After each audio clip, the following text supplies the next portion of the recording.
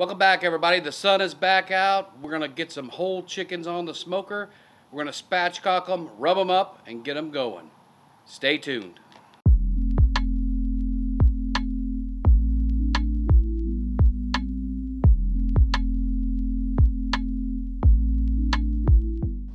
All right, we're gonna start out with two about 4-pound chickens that we've spatchcocked. If you're not sure how to spatchcock a chicken, up in that right hand corner there's a link to the video of how to spatchcock them. You're welcome to click up there or check in the description at the bottom. There's a link to that video. So we're going to make sure these chickens are very dry. The key to crispy chicken skin is having very dry skin and then introducing oil back to it. So we're going to pat these dry on both sides, and then we're going to rub them down with, on the inside I'm using Meat Church Holy Voodoo rub. It's going to give it a little bit of a kick, and then on the outside we're going to use the Meat Church Gospel. It's an all-purpose rub, gives it a little bit of the color, and it has some bigger spices in it which gives it a better bark.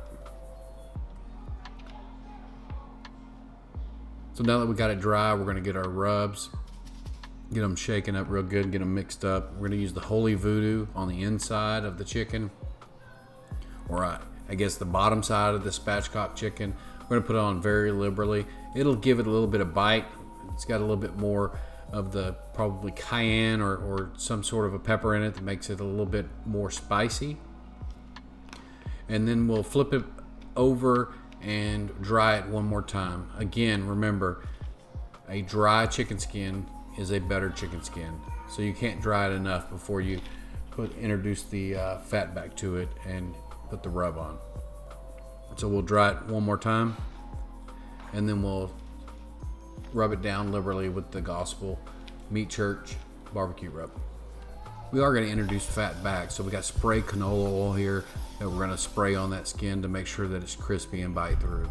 Also helps to bind the rub to the skin. So we'll take our Meat Church Gospel rub and we'll spread it liberally on the skin. In my opinion, you can never put too much of this on there. It's going to give you a great flavor and it's going to give you great color. It also helps as a kind of a dryer. It has the salt content, pulls the moisture out of that skin and allows it to dry up and get crispy. Once you get a good coat of rub on there, just pat it in and it'll be ready to go. So we're going to finish this one up right quick, get the other one done the exact same way, and we'll see you guys out at the smoker. All right, we got the pit at 275. We're gonna throw these spatchcock birds on the smoker.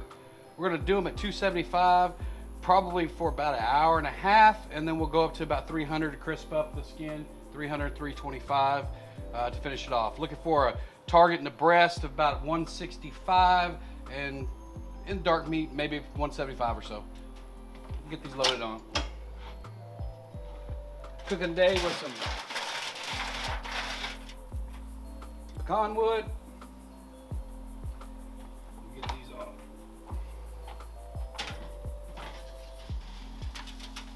You got these on a holy tray, lets the smoke get through, lets it penetrate. These will be good.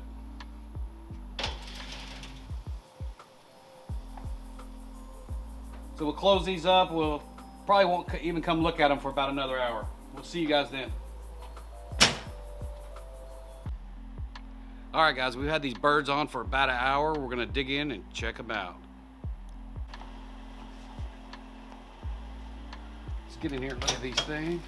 Oh, got some good smoke coming from the pecan wood. Color's looking great. Zoom you in here and let you look at that. Oh yeah, that color's looking great. So we're gonna put our probes in, then we're gonna put them back on until they get done. We'll stick these probes in their breast, and then we'll get them back on until they're done here. Look at this other one. Oh yeah, they're looking good. Running a fireboard system with the fan, man, it sure makes managing pit temp a whole lot better.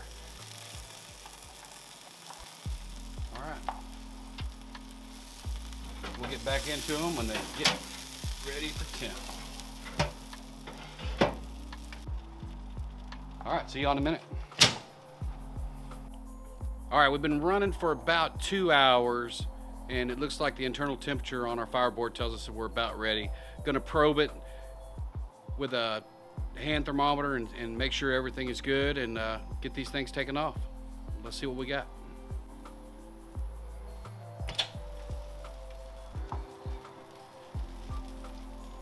Oh yeah, that skin's crisped up. We're on about a 4-pound bird, so not too big. We'll check the probe the temperatures here and see if we're about right. Yes, sir.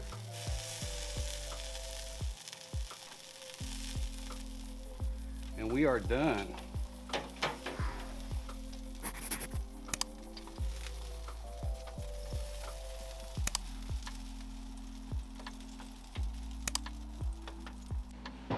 All right, we got the birds done. Now we're gonna get them cut up here. Look at that crispy skin right here. Let's check this thing out. Look at that. Still moist. Looks great. Get this back cut off. Oh yeah, see the juices dripping out? Man, that looks great. Just what we were looking for. Get the rest of this cut up. Give me a bite of this right quick. If I can get the bone loose. Oh man, that's some good chicken. All right guys, we'll see y'all in the next one.